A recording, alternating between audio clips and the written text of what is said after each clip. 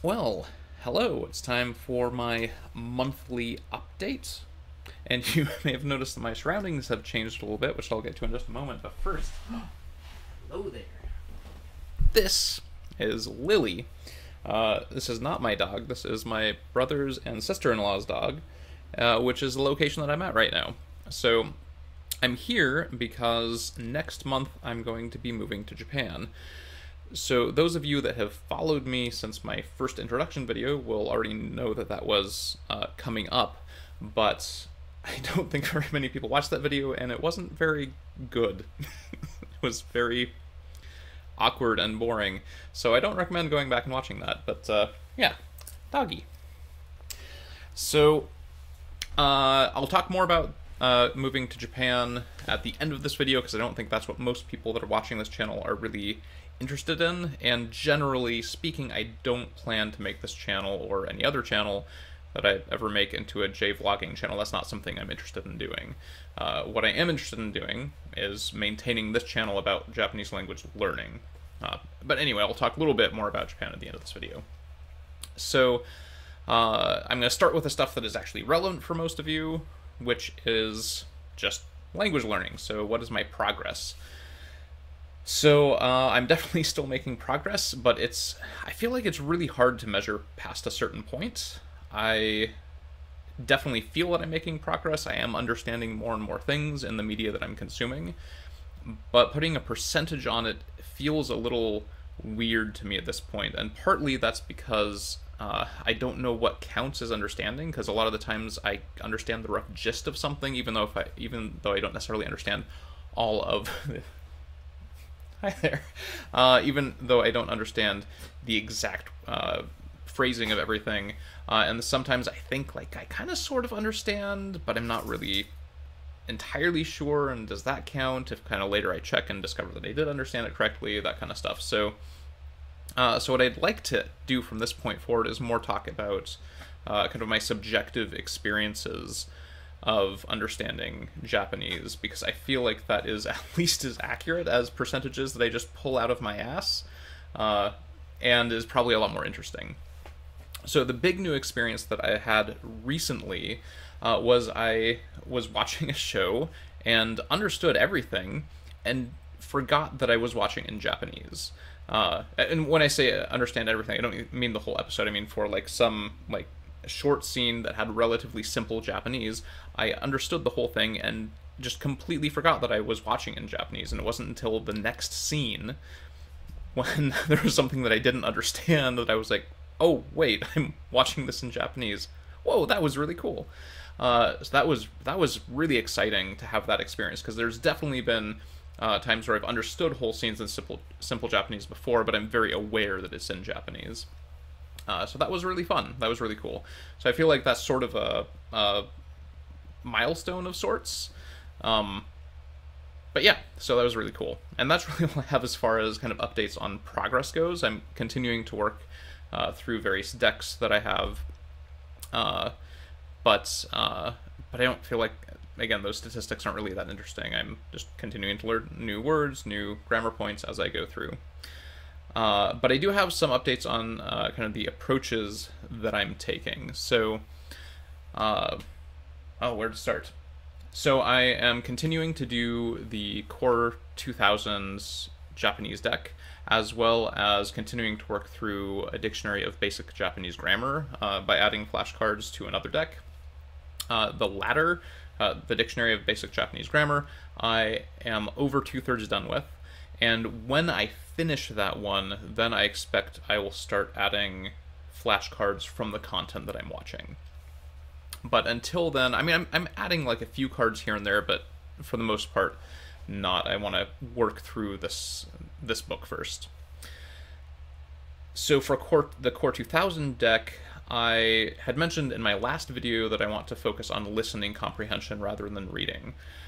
Having said that, I do want to keep refreshing myself on kanji, as well as build up my ability to read kind of slowly, right? So what I've taken to doing is, with the Core 2000 deck, I have vocabulary reading cards. and sentence listening comprehension cards. And this has actually turned out to work pretty well, and I don't necessarily know if I would recommend it for other people, but I certainly wouldn't not recommend it. The thing that's kind of fun about it is that the vocabulary cards are shown the day before the sentence cards that use that vocabulary. And so I'm priming myself with the vocabulary, and there is a listening component to the vocabulary as well, because there's just the vocab that's read off. I have to read it first, and then I like press a thing to make it play the audio, and like, oh, did I get the pronunciation correct? But it's kind of neat because it preps me for the sentence in a sense, and so by the time that I've kind of memorized the word, it immediately gives me a chance to actually use it in context, and I think that's actually kind of fun. I've been enjoying that. For the Dictionary of Basic Grammar cards, on the other hand,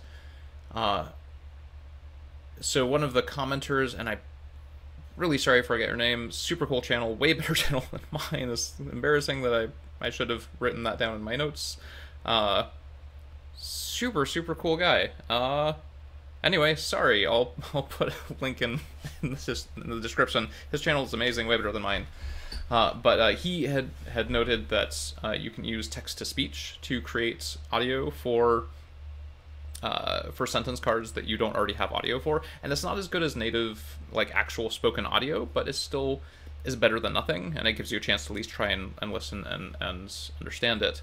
So I've been doing that. There's a site called ttsmp3.com that utilizes Amazon's text-to-speech technology, and you can just type things in. It has 2 different Japanese voices, which is actually kind of useful for dialogue-ish exchanges, and yeah, it seems to work pretty well. It's, it's there's text-to-speech, so it's not great, but it's decent.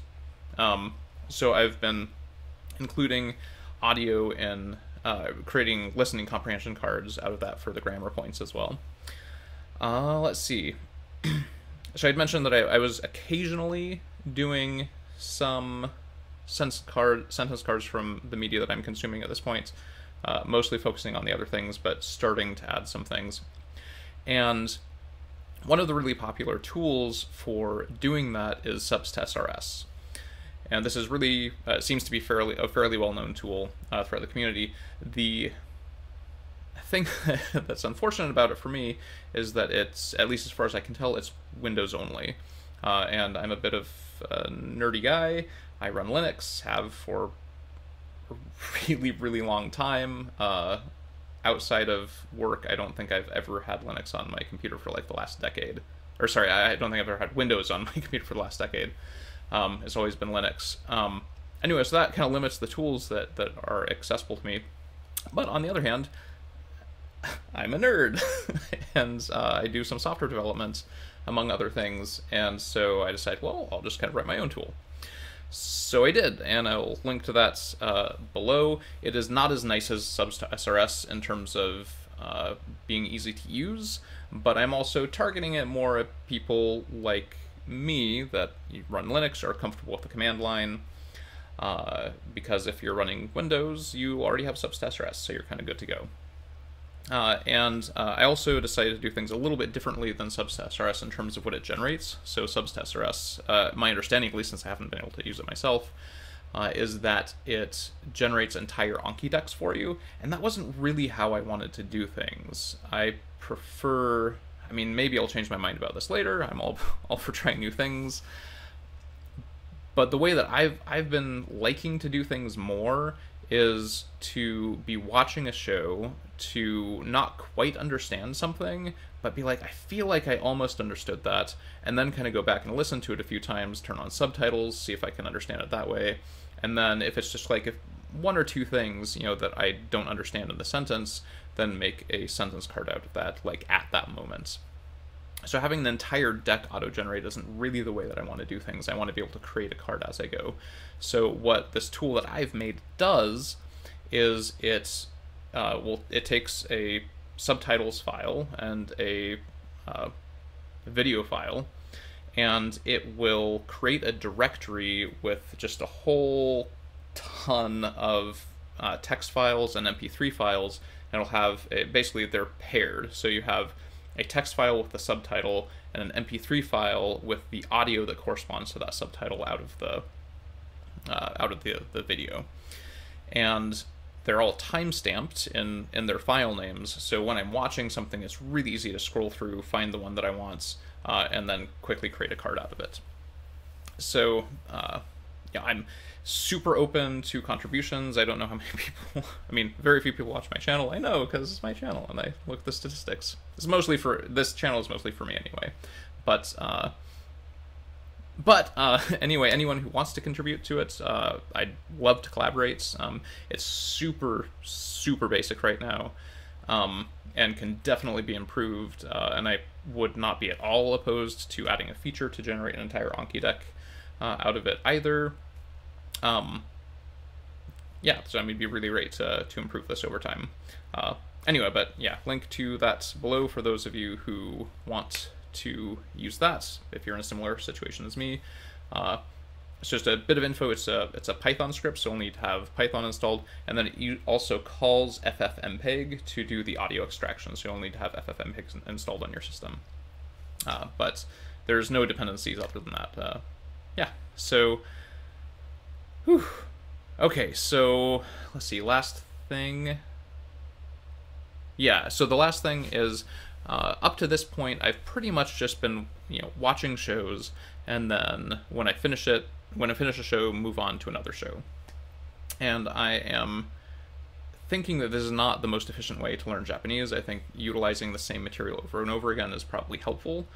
So what I've decided to start doing is not 100% doing this, but to select like 1 or 2 shows that will be sort of like my workhorse shows, so to speak, and trying to watch those repeatedly and try to understand more of them over time and try to like grow my understanding of that show and create sentence cards from that show so I can like really up my understanding of that. And this I feel like this is how a lot of people have gone about it in the past, but I'm not really sure. But something I'm gonna try and kind of see how it goes. Yeah, so I think that's about it. Oh, except one other thing. So because I'm moving to Japan, and since I came down to stay with my brother and sister-in-law because I'm going to be going to Japan. So I moved from Seattle down here to stay with them for like a month or so, specifically so that I can spend some time with my family, because I'm probably not going to see a lot of them for a while, because I expect to be over in Japan for a while. But also because of that, when I was still up in Seattle, my schedule was super packed, because I was trying to see a lot of people that I wasn't going to see for a long time. So last month, in January, there was how do I put this? I didn't fall off the wagon. I definitely kept up my reviews. I was not always adding new cards, and with the exception of like a handful of days, I was always getting some active immersion time in, but it was a lot less than it has been previously. And the thing that's kind of interesting to me about that is observing that I was still improving even with like relatively little active immersion. So I'd watch like maybe one episode of something a night, right? Like a 20 to 30 minute thing. And that's really, really little. And I'm absolutely not saying that that you can do that and like make rapid progress, but I think it's kind of interesting that like taking kind of some light breaks where that's kind of the case probably isn't awful, as long as you don't completely stop. I don't really have any deep thoughts about that, but I just kind of thought that was interesting. Okay, so finally, so now that so that's all the stuff that I thought might actually be interesting to people. So now on to my Japan plans. So those of you who are just interested in the language learning stuff, you can stop. There's not going to be anything more about that in this video. Okay, so yeah, so I'm moving to Japan. It's not a permanent thing. I'm going to be working as an ALT, or assistant language teacher, in southern Tohoku, with a very well-known large dispatch company over there. I'll be working in the Japanese public school system, and I expect I'm going to be over there for like 2 to 3 years doing this. So this might seem kind of strange given my age, like I'm in my mid-30s, I have a pretty successful career that I'm taking this break from to do this, but I've always been kind of weird. I'm a weird guy. It's not a career change, it's like a sort of a life adventure while I'm still sort of kind of young-ish. Because I feel like if I'm gonna do this, if I'm gonna have this experience, sooner rather than later, and I'm not getting any younger. So I realize that moving to Japan, and this is an important point, I don't think this is necessarily going to improve me learning Japanese, right? Because if I took that same time and just kind of lived off of my savings for a while, for like a year or something, and just full-time study Japanese, I could probably make more progress than actually living in Japan, which sounds weird, but both Matt versus Japan and Steve Kaufman have talked about this before, where living in the country is not necessary for learning a language, and in some ways, at least depending on your personality, it might not actually be even the most efficient way to do it, because you can get a lot of listening inputs, which is the key, without ever going there. So anyway, so I realize this isn't like the recommended mass immersion approach or AJATT method thing to do, and I don't really care. That's kind of what it comes down to, because my goals are a little bit different. So I feel like a lot of people that are jumping into MIA and AJATT and that kind of stuff, like the reasons for learning Japanese, I don't honestly always know what they are. But for me, a lot of it is that I've only been monolingual up to this point, and I lived in Europe for quite some time, and like almost everyone over there is at least bilingual, if not more. And I feel like, I'm missing out on something not knowing another language. But so for me, it's more of an experiential thing, right? Like I'm not learning it for necessarily a practical purpose.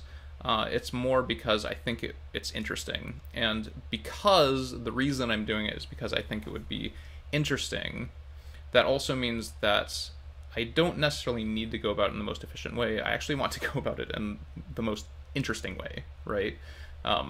I'm okay if I'm not as efficient learning a language. I'm okay if I pick up some bad speaking habits because I output too early that I might have, difficulty fixing later. I'm okay with these things because what I want out of this is kind of the experience of it, right? If that makes sense. And I think it'll be a lot more interesting to learn the language in the country.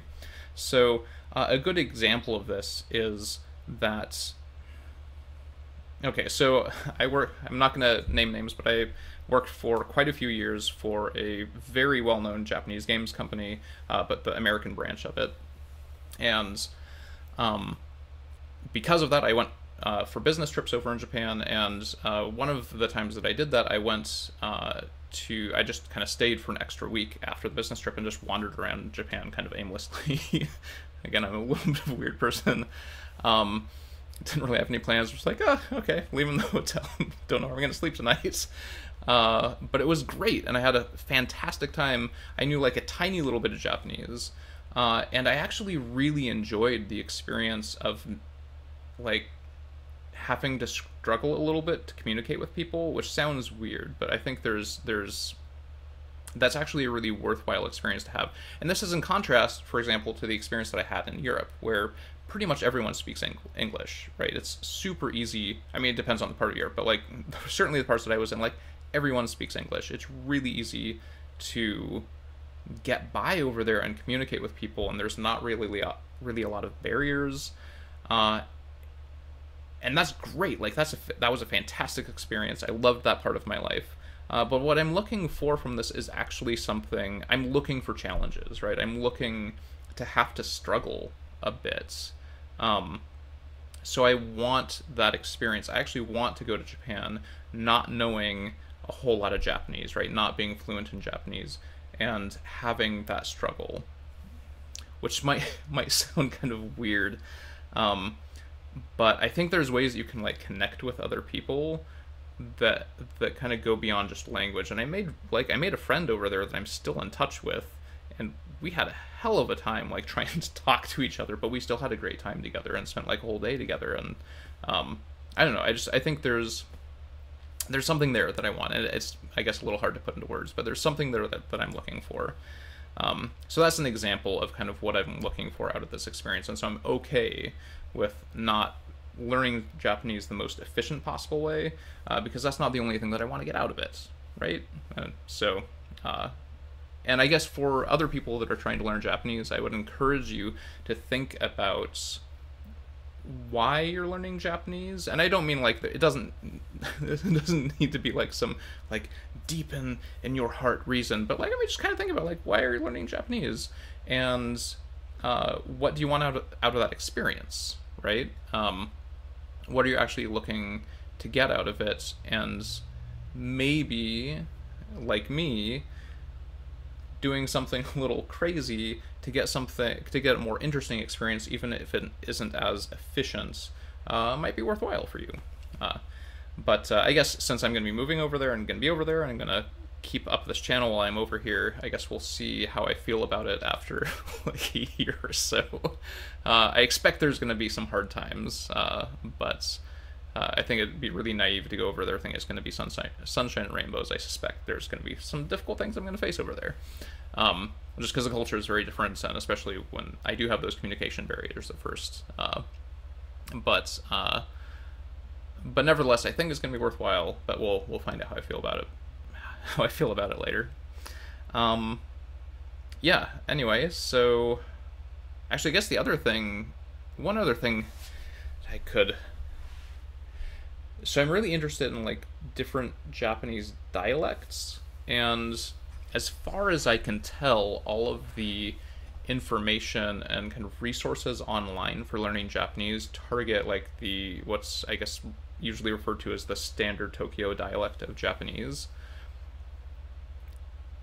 And since most media in Japan, again, this is my understanding, since I don't understand Japanese super well yet, I may be mistaken about this, but my impression is like most media produced from Japan is also in that standard Tokyo dialect. It can be really hard to learn anything else over here.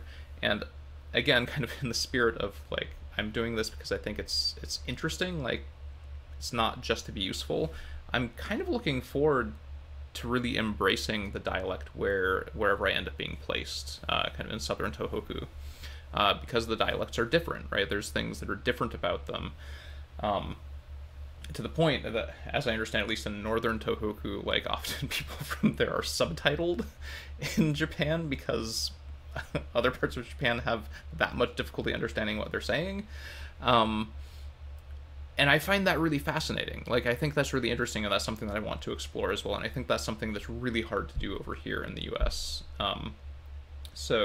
I don't know what that is actually going to do to my Japanese. Like in my attempt to embrace the dialect where I'm at, I might end up with some really weird like combination of like Tokyo Japanese, Southern Tohoku Japanese, and just crappy American trying to learn Japanese.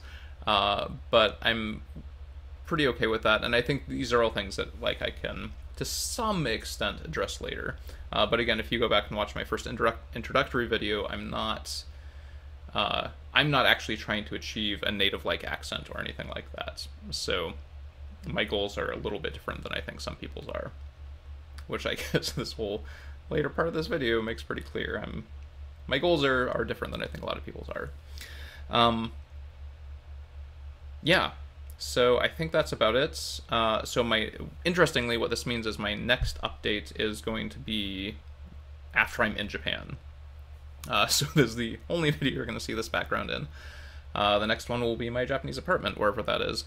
What that means, however, is that I don't know exactly when my next update is going to be. It might be a little bit late, because I think there's going to be some...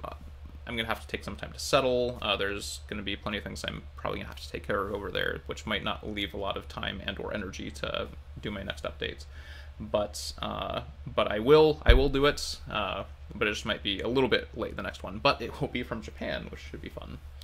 But again, this channel is not about my Japanese experiences.